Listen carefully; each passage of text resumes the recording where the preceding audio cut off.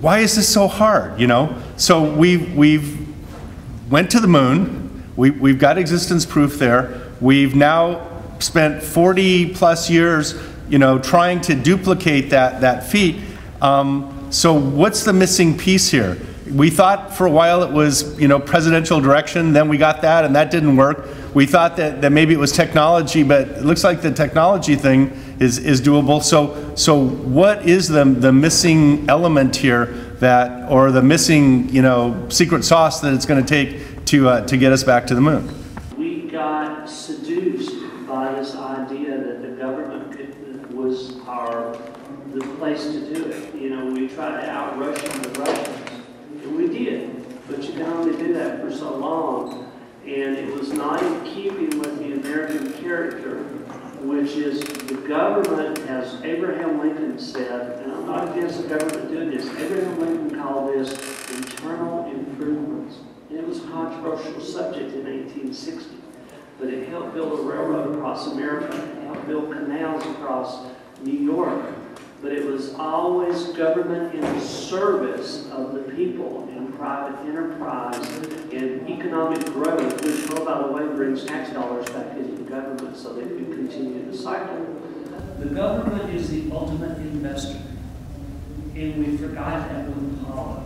And lately we've had a shift in the mindset simply because we have people like Elon Musk, who has his own money, Jeff Bezos, who has his own money, and people who are blazing their own path with or without the government. And so it's time for us to rethink it, and we haven't really rethought it yet. First of all, what can we do about this? Make Charles Miller head of NASA.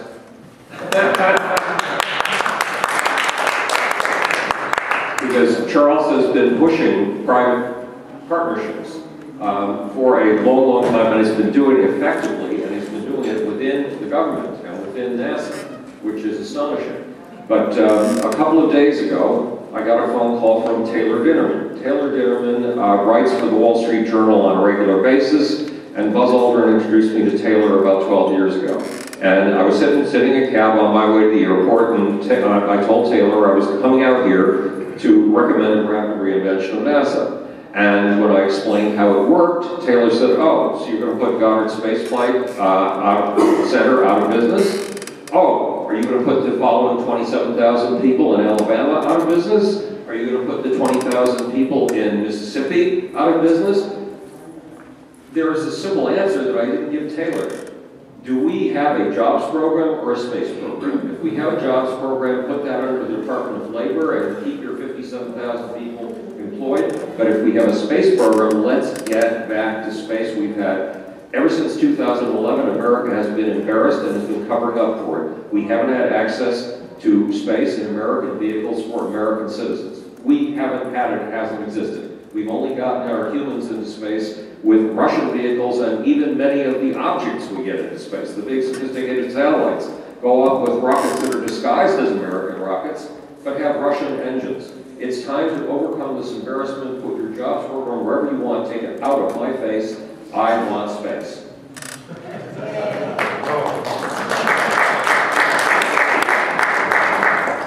Okay, anybody else?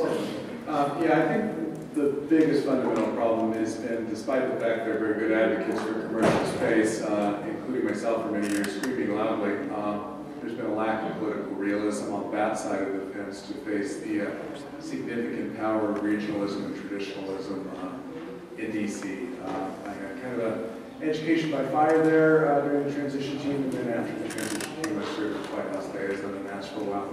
I believe there is a way forward. But it's not just attacking the fortress head on, you know, and hoping that you'll break through the door. But we've done that over and over and over. You know, when I got to NASA, people come to me and say, oh, good, a commercial space guy, I want you to know I've been here for 10 years fighting for this. And somebody else, I've been here for 20 years fighting for this. I've been here for 30 years fighting for this. You know, we've got to get past the fighting thing. I'm not about the jobs program, but if you start out a conversation saying, I am going to lay off 27,000 people in Huntsville, Alabama, that is the end of the conversation. I guarantee you're not getting anywhere. We've got to find a way to make those people working on something that is efficient and move forward constructively. Because There's nobody in this administration, nobody in Congress wants that to happen. There is a way for it, but it's going to have to be an and solution, and it's not going to make everybody entirely happy because people say, oh, it could be so much more efficient. To get this done, $19 billion is not a lot in the federal budget at all. Like I said, the key is creating a sustainable space economy that pays taxes back to the government. We're going to talk about no gravity, no tax. I suggest the government will like these businesses more and support them, defend them, and they're contributors to the infrastructure that they use. These companies will have a vested interest in that infrastructure, making sure it's used correctly. So I believe it is appropriate to charge these companies fees and or tax them, but only if that money is specifically allocated to go back to space and nowhere else. So this is, it's easy to say, and it's clear to the large majority of people that what's going on now doesn't work. It's just to state the obvious. The hard part is how to solve all the problems of getting to something that is working. And this is driven because we are so tied up with a government agency. At the center of this, it's completely driven by politics, and politics always wins. And so there's anybody bringing a plan to the table has to also figure out how they're going to solve the problem. Right? I know quite a few people who work on SLS. Most of them know, not everyone, most of them know that it's a dead-end program. That's just a job. I think most of them know that. But it pays their bills, it pays their mortgage, and it's putting their kids through college. And that's, for many of them, is their first priority is to their family and taking care of their kids and paying the mortgage. So they are going to, you don't mess with somebody's life. That, you know, it's not enough to say, well, this is not getting into space. There's tens of thousands of people with jobs depend on this. Anybody proposing a plan needs to solve, what are you going to do about all those people in Huntsville? What are you going to give them to do that is much more useful than building a super expensive project?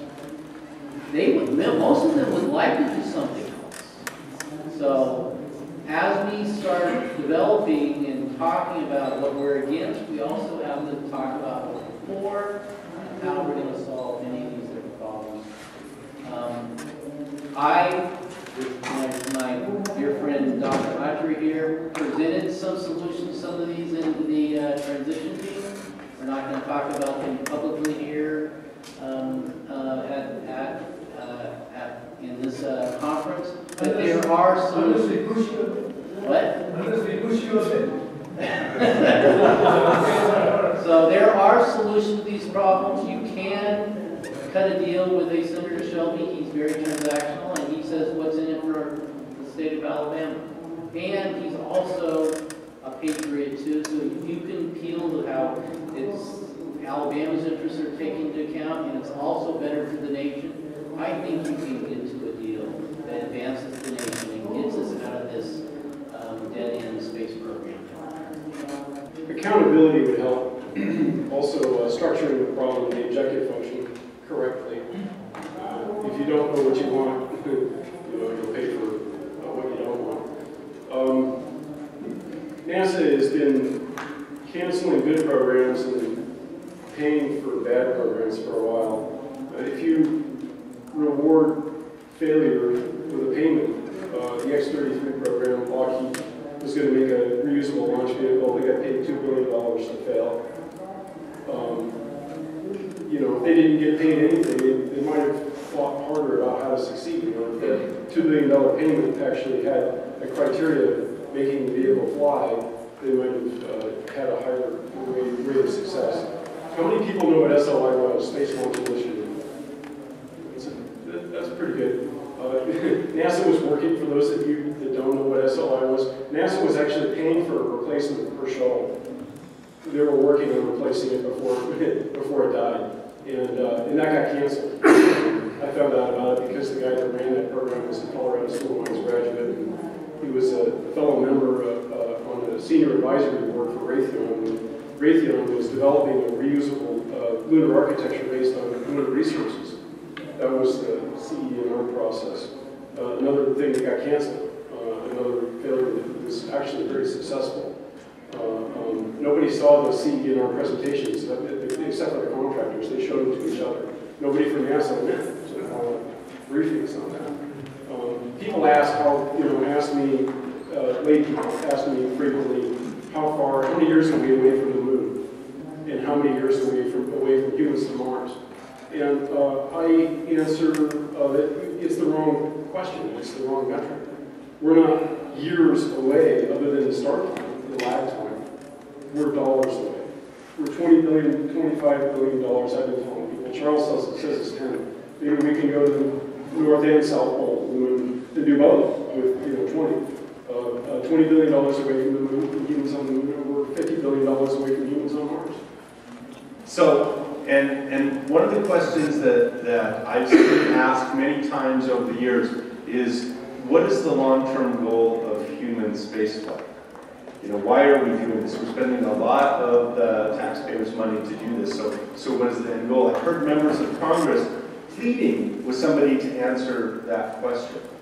And so we did some workshops, some of us were there in Washington in 2015 when we tried to answer that question. And so this idea of a thriving space economy came out of that workshop in Washington in 2015. And more interestingly, in the most recent NASA authorization, it actually made it into legislation, which I think is the first time I've ever remember seeing. So those of you that study these things more than I do. So how big a deal do you think that is? And do you think this was just a throwaway line? Or do you think people are becoming serious about the idea of making money in space? And there's something looming very, very big in Asia that we're very unaware of, and it's the new Silk Road. China's massive $100 billion transportation architecture that goes all the way from China to Barcelona in Spain and England. And they bought up traditionally. It's $1 trillion. Oh, trillion. It's $1 trillion. Right, amazing. Well, one way or the other, they're spending a lot of money. They're buying up ports. If you've ever heard of a town called Athens in Greece, home of Plato, Aristotle, a few people like that, it has always functioned via a port called Piraeus. Guess who owns Piraeus for all practical purposes now? The Chinese do. It's part of their new Silk Road. So are many, many, many other ports whose names you've heard of for a long, long time. This is going to put China in lead position as the leading nation in the world in what it calls its New World Order for the next 50 years. Our only edge is that while they are developing a terrestrial commercial corridor that will give them control of the world's commerce, we, through Elon Musk, Jeff Bezos, and Bob Bigelow, we're developing another highway, a highway in the sky.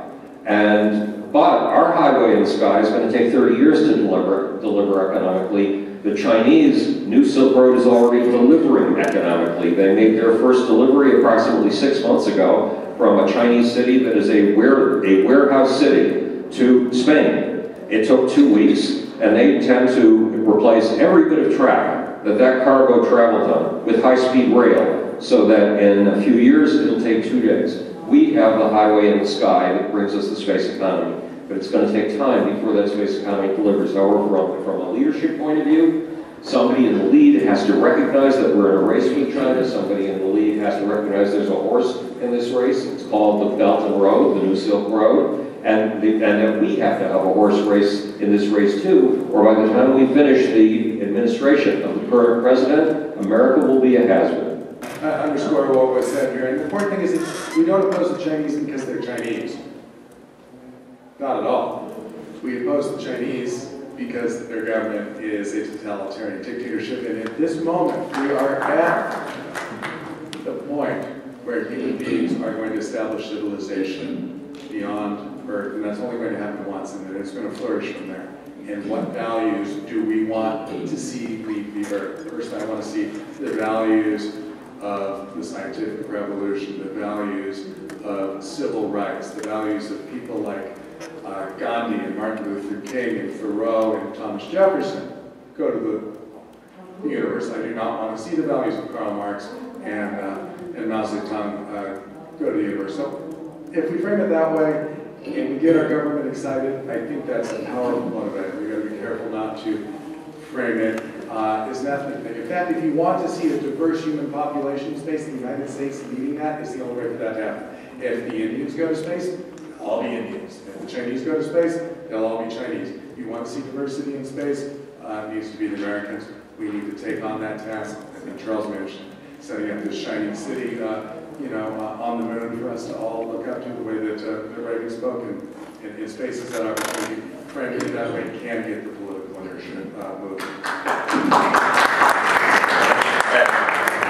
There was almost a throwaway line in the 1980s, and it was from George Keyworth, who started talking about the economic development of the solar system. He brought this back up all the way from Cordner. That got put in and codified by Dr. John Marburger in 2005 in his Goddard Symposium, where he talked about, and I think he was being a bit optimistic, that it was settled policy that the economic development of the solar system is now American policy.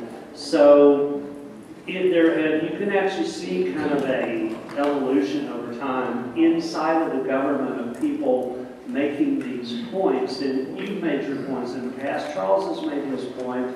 And there are people who have advocated it. I've crossed swords with people. I was able to put a chapter about the economic development of the solar system in a book that was a space power theory that was commissioned by Don Rumsfeld that we put out in 2007 of the economic development of the solar system as the basis for our national power in the 21st century. Because if you don't have money, you can't pay for all those carriers, you can't pay for all these fighter planes, you can't pay for all this stuff if you don't continue to have a nation that is strong economically. And we have the opportunity with 9 billion people going to be living on the earth in just the next 33 years to be able to service those people with resources. I mean, I don't care how many ports there own, if we run out of resources on the earth, and they don't really have a whole lot of crap to move around. And so the resources of the solar system are so much greater. And I thought it was actually encouraging. I just saw something yesterday. NASA's mission to Psyche, the metal asteroid, has been moved up several years. Yeah. And I hate that it's still going to be this long, but it is going to be a brain changer when there is a NASA spacecraft in orbit around a metal asteroid. That's just going to look so wow. That's just going to be. And it's these kinds of things, and it's the young folks out there, it's like, and again, I want to go back. I don't want them to have gray hair sitting up here. I was talking with Jerome and I forgot your name just a little bit ago, talking about this for the future. And these guys want to help us do it. And whether or not the government does it, every indication we have from Jeff Bezos, we don't do it. He's going to do it no matter what the government does, unless the stupid government just collapses.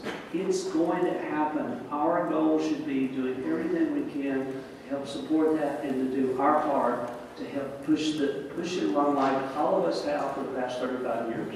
If there's anything in the last few years that's changed, is what Bezos is doing. And in my opinion, I actually think Bezos is ahead of us right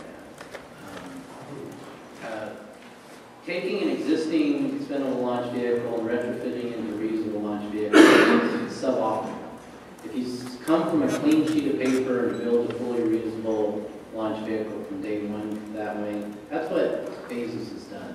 So I actually think his go slow approach is I think he's going to leapfrog Elon, and its proof's going to be putting how operable and rapid return around these vehicles can do. But I suspect Bezos has the march on Musk, and that's the big competition. I just want to add a couple other things.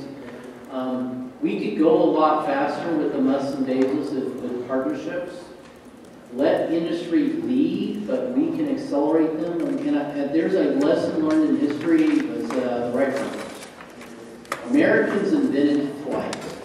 In 1903, the Wright brothers did. They actually perfected an operable airplane in 1905. It took them 3 years to get the U.S. government to pay them $25,000 in a contract from 1905 to 1908. And they were so pissed off, the U.S. government, they went off in Paris in 1908. In August of 1908, they parallel flew for their U.S. Army and demonstrated in Paris because they were commercial guys and they were going to do deals in Europe.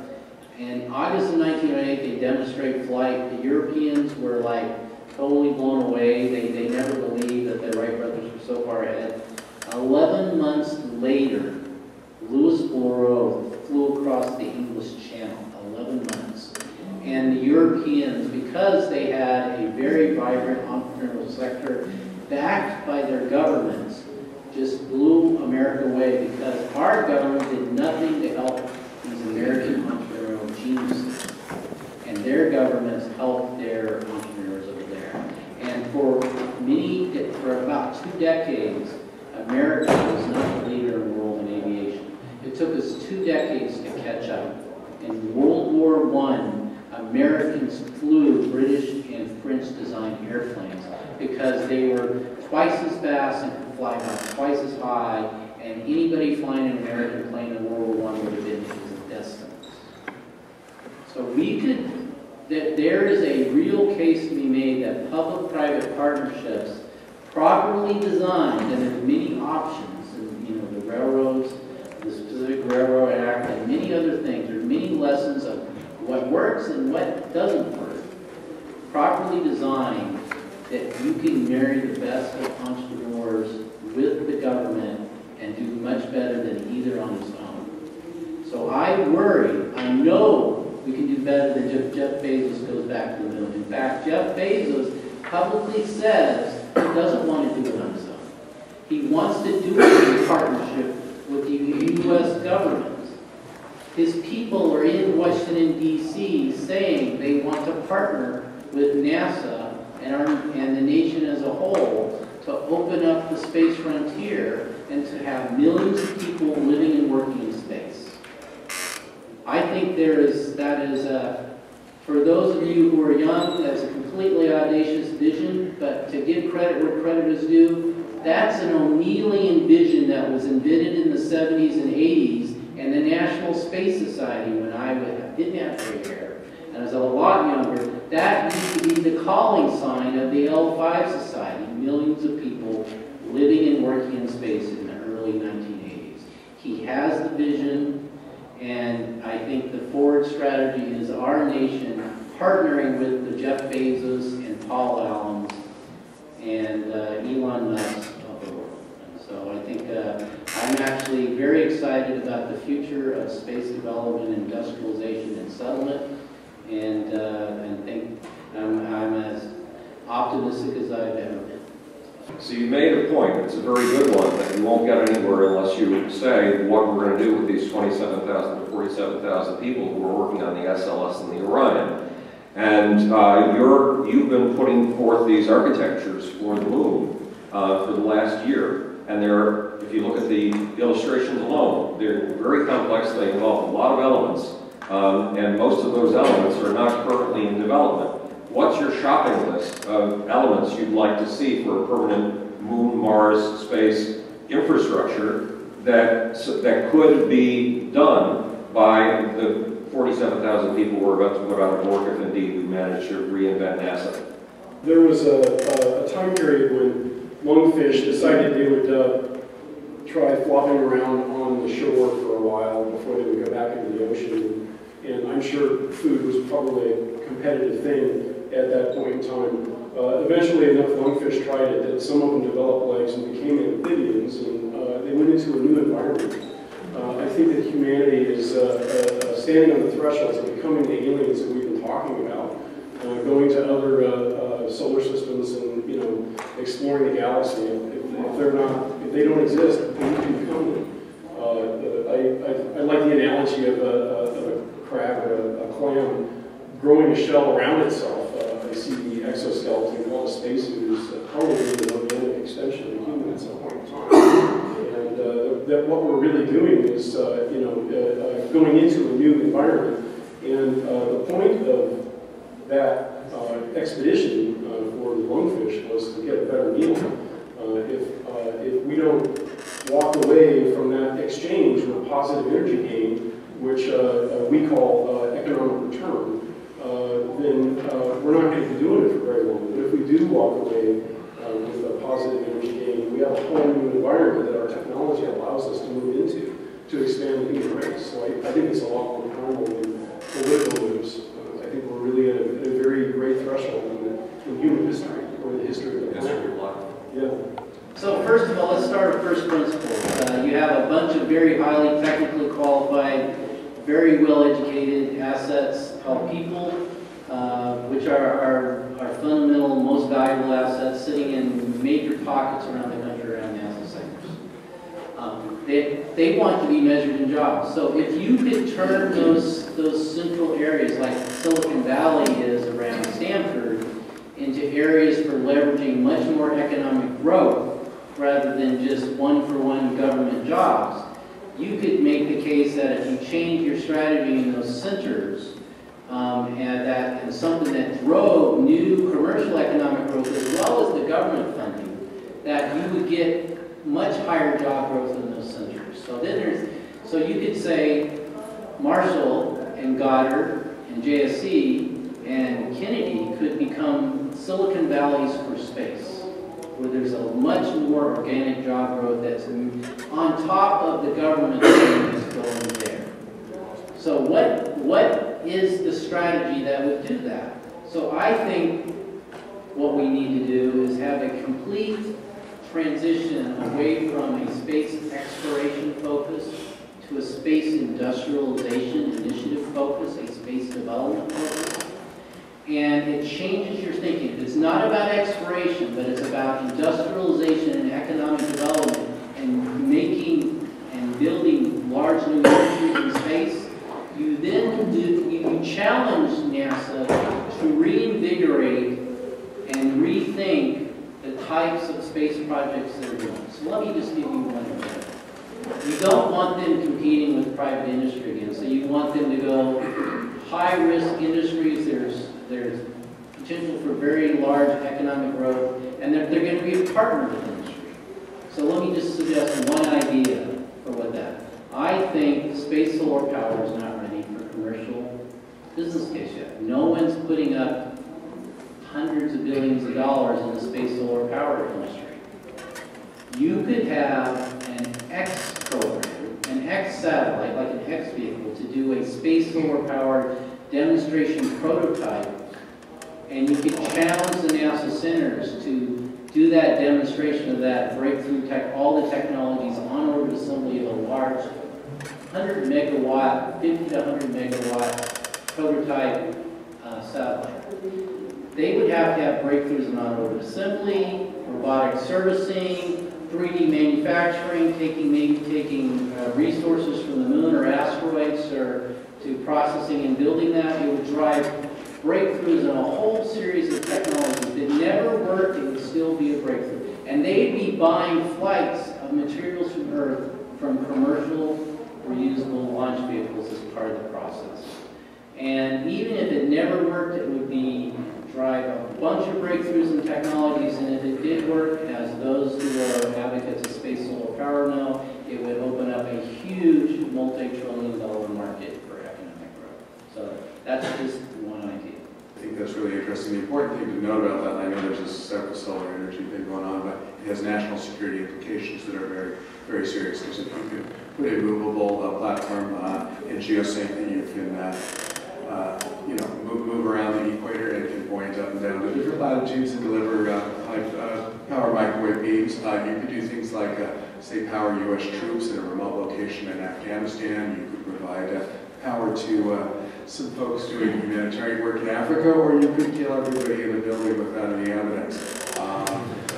That's interesting. And we want the United States to have that, so I can agree that's important. The other important thing that I think Huntsville and folks like that could do would be serious look at nuclear space power, something that needs to be taken much more seriously than we have been, although we need to not call it nuclear because it apparently scares our anti-science friends, so we'll call it higher energy power. As someone who lived in Huntsville for over 20 years, and someone who started working at Marshall in 1987 on 75 kilowatt solar power systems with the space station, and saw what happened to Marshall. Marshall was destroyed in the 1990s. I have a lot of love for the Marshall Space Flight Center and the folks there. I was very lucky to learn about ion propulsion at the feet of the German rocket scientists who were still around at that time. And there's an incredible cadre of incredibly capable people there in Huntsville. And I want to pick up on Gene's suggestion there. Nuclear propulsion in space and moving NASA back towards kind of a NACA model. I currently work with both NASA Glenn and NASA Langley. NASA Langley is working on orbit assembly. NASA Glenn is working on ion propulsion. You could there is a small nuclear propulsion group at Marshall. There's an incredible amount of work that could be done. I built the first non-NASA satellite in the state of Alabama when I was at UAH. And I had a lot of volunteers and a lot of engineering support from Marshall. Some of these guys have worked at Marshall for 10 years and they never worked on a project. They volunteered to work on my project because they said, I want to put my hands on flight hardware. And so there's a lot of really cool stuff that could be done, leveraging, because in-space nuclear propulsion is going to open the solar system. It really is. High-power nuclear propulsion, learning how to build the machinery and 3D printing. One of my, I call her my Padawan, Nikki Werkheiser at NASA Marshall is the lead on NASA's in-space manufacturing for 3D printing. There is a lot that could be done that these people and good folks there that have a lot of capabilities could work on that aren't directly SLS, because even SLS, as it transitions to a production system, most of those engineers are still going to have to find jobs doing something else, because they're design and development engineers and not production engineers. And so there is a lot of really good stuff, and it helps support the country, it helps support the economic development of the solar system, that then the industry could then take and do implementation. So I'm very cognizant of and I'm very supportive of things that help those people, that help the nation, and give the really, really good folks there at Marshall and JSC. I work with JSC too, and I'm looking at my buddy Rob there all the time. He's my icon of JSC goodness. Because there's just a lot of good people at NASA who dedicated their lives to space, and we're not in any way, shape, form, or fashion trying to put them down, but they're just in, it's like, I'm a fan of the Alabama Crimson Tide, the best football team in college football, and Auburn, poor Auburn, and some of these other colleges who don't have the leadership that Alabama has. I feel sorry for them. They need leadership, and so with NASA and leadership in these things it can do to help support the industry, I think it will solve those problems. So I have three simple things to suggest. The first one is an appropriate federal agency that is a lot more attuned to the needs of industry, and that's the U.S. Geological Survey. USGS doesn't get paid to go and explore new geology anymore. They work for the oil and gas industry. They create new opportunities for oil and gas mining. So I think, Charles, that's a really good analogy. If you pull examples out of the USGS and how they work, NASA ought to operate a lot more like them. The other two things I would recommend, really intended to support entrepreneurs or convert a lot of those workers into entrepreneurs. And I know some guys at Marshall, Edwin Etheridge is one of them, who is very, very interested in being entrepreneurial, and it's very difficult to do. Even with a great deal of training, the opportunities are limited. And that is, Ralph Gordner, the guy you referred to in the 50s that ran General Electric, warned us what would happen if you gave NASA an exemption from U.S. patent law. They still have the exemption, and everything he said that would happen did. The incumbents can basically steal intellectual property from small companies in the name of big NASA programs, and not fair to the guy that develops that. That ought to be overturned. And the other thing is, take a look at ITAR, make it a lot more entrepreneur-friendly rather than incumbent-friendly. I think the incumbents use it to defend markets more than they should. During the Reagan administration, the Commercial Space Launch Act was passed, and there actually was an office set up in the Department of Commerce called the Office of Space Commerce. It has a budget of $800,000 and 3 people working there. This is a national travesty. When you've got a commercial space business that's in the $250 billion range, if you count the telecommunications and the TV businesses, we need to take that office seriously, as well as FAA's AST office should be moved back up to report to the Secretary of Transportation. And his budget, which includes the mandate to promote and facilitate commercial space, should be increased significantly. It's not all about NASA.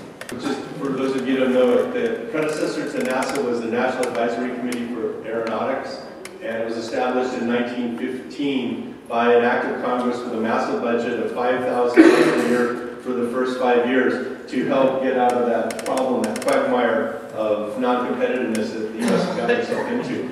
So that, and there's been a lot of discussion about that model, so I just wanted to make sure that everybody kind of knew what we were talking about.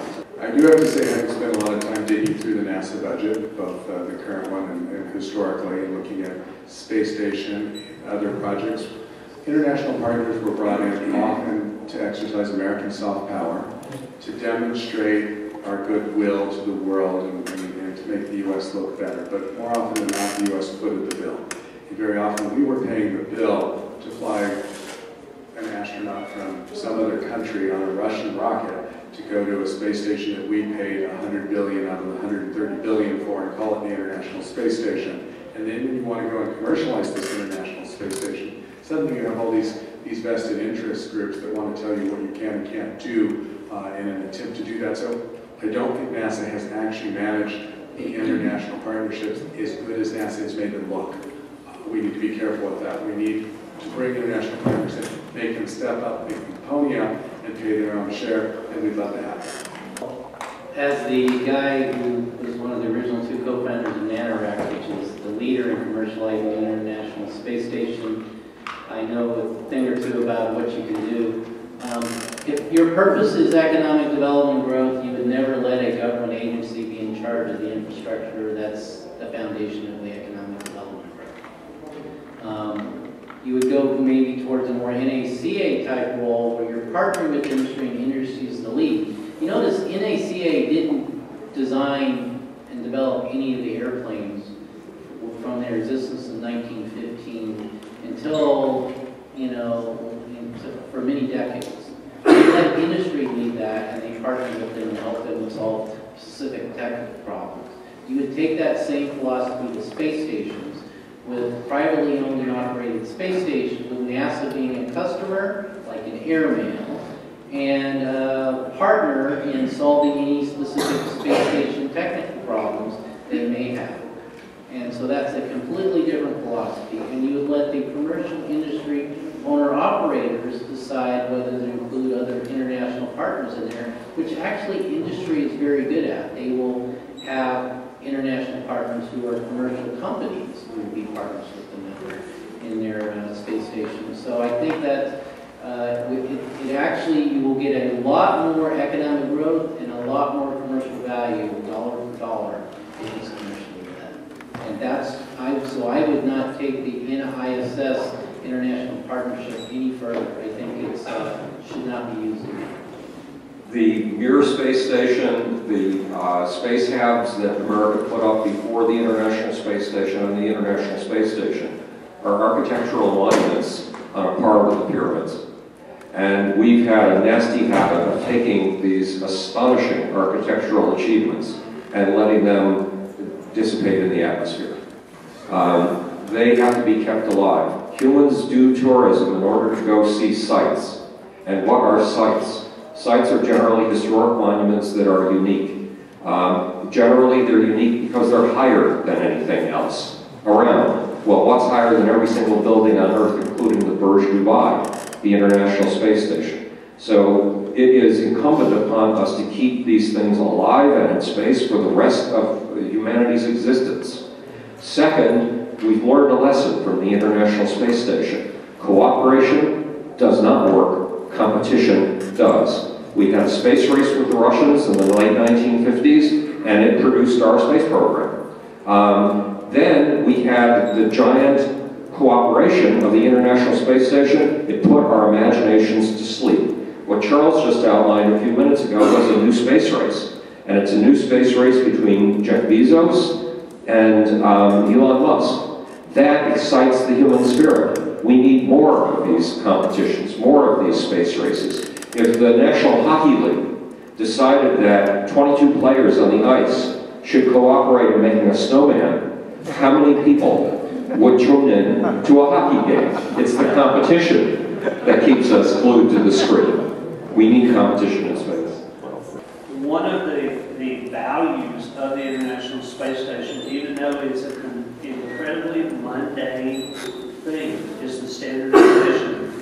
We had countries from all over the world that built hardware, and hardware didn't come together until it got into space. And it worked. The CBMs, the Russian docking system, the different modules and all, that was actually, and this is something, we don't know this in our history anymore because we don't study history, but my great-grandfather was the head of the Master Mechanics and Master Car Builders Association. One of the things that held American railroads back was the lack of standardization in the 1870s and 1880s.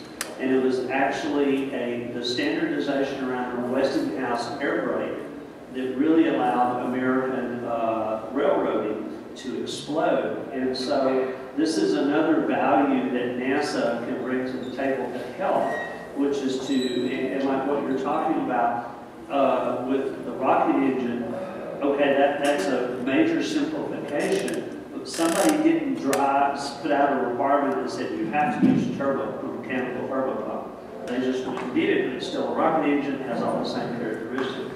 So these types of things with standardization and continual incremental improvements, I think will make a lot of difference. The suggestion is to propose for Alabama and the other centers of space excellence that we build a highway in the sky, and that we make a laundry list of the things that are needed for that highway. And those things include gas stations. ULA has the lead on that, but that doesn't mean other people in Alabama can't propose options and get into the race. It includes surface vehicles for the moon and for Mars. Most important, it includes robotic mining facilities for the moon, Mars, and asteroids. And it includes these legendary ISRU units, the units to turn water into hydrogen and oxygen, rocket fuel, breathable air, and drinkable water, and ultimately to take even the carbon from the Martian atmosphere and turn it into plastics that can then be run through a 3D printer, so we can do all our construction with Mars materials on the Martian surface. That's a recommendation from Dennis Bushnell, the chief scientist, research scientist, and NASA Langley, who was a friend. That's the laundry list that I would propose to the people at NASA, and give them some angel investor type people to help guide them in starting their own entrepreneurial businesses to compete for these things, with NASA as what Bruce often calls an anchor tenant, with NASA as the chief customer, so that money can go into Alabama for useful work that does things that Jeff Bezos and Elon Musk are never going to be able to do on their own. I think the point is SLS is going to continue. We want to use it as effectively as we can. You'll notice many people in the commercial spaceflight world have come to realization that continuing to fight this battle attack against the castle is not the effective way to move commercial space interests forward. It's not about having an offense. It's about working together to get what we need to get done. If SLS flies to Europe and saves us a few years and does some great science and you think it's too expensive, so be it. It's still going to happen. Those people in Alabama are not giving up their jobs on an existing thing that they can see that has strong political backing in exchange for making plastics out of carbon dioxide on wires someday in the future. That needs to be the second thing that happens, because there will be a day when there isn't an SLS, just like there was a day when there wasn't a space shuttle. People in California didn't have anything to do about that, but people in Alabama, we need to have that solution. So we need to be working at this forward-going stuff, but we need to be realistic about where we are today, with the programs that exist today, and not just spend all our time fighting on that. So on that note, if you have some final comment? I do. And, you know, I'm not an expert. I'm a mining guy. But I will ask the question, is SLS a symptom or is it a problem? And I think it may be a symptom. I think the problem is that NASA gets the programs half finished and then people come in and cancel them. And you got to stop that at some point in time. If you want to, in not being a rocket guy, so, you know, I have no opinion, I have no expertise about what that rocket is or how it's built or whether what I'm about to say is possible, but, you know, reusability is a big thing. I remember when Gene Myers was really excited about the external tank, which is part of SLS, and he made big arguments about going in there and automating things like the current welding system. And he was really excited about reusing that infrastructure for human habitation. There could be additional uses. If you want to get Shelby eating out of your hand, like you know, deer eating seed corn, give them more uses for SLS than they can handle. Okay, on that note, please help me out.